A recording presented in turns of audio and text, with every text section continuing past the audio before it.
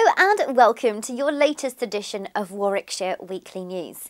In the news this week, Warwickshire County Council has won a Green Apple Environment Award. It honours the authority's grey to green food waste recycling scheme and provides international recognition for the council's green efforts. First launched in 1994, the Green Apple Awards provide annual recognition for the best international campaigns and seek out the greenest companies, councils and communities.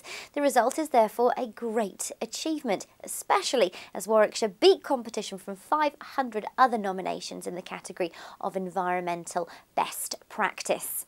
And in other news, consumers across the county are being encouraged to know their rights this festive season.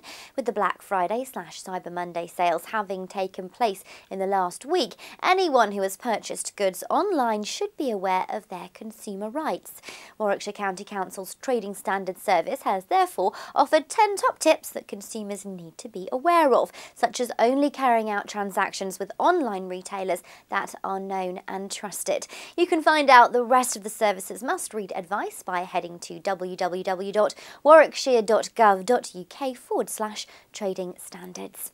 This coming Saturday will also see Warwickshire County Council teaming up with the Federation of Small Businesses to run its 4th annual Small Business Saturday. The event aims to support local independent firms, with a social media guide now available for download at smallbusinesssaturdayuk.com to highlight all the local businesses taking part in 2016.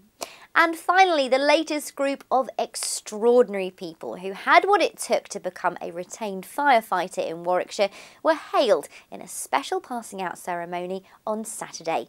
Held at Nuneaton Fire Station, the event saw the county's newest recruits showcase their skills after completing a demanding 14-day course of firefighter training.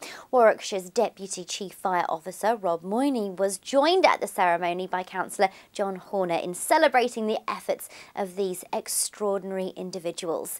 This latest addition to the ranks means that there are now more than 100 active retained firefighters in Warwickshire, although more are still needed. If you think you have what it takes to join them, then visit www.warwickshire.gov.uk/be-extraordinary to find out more.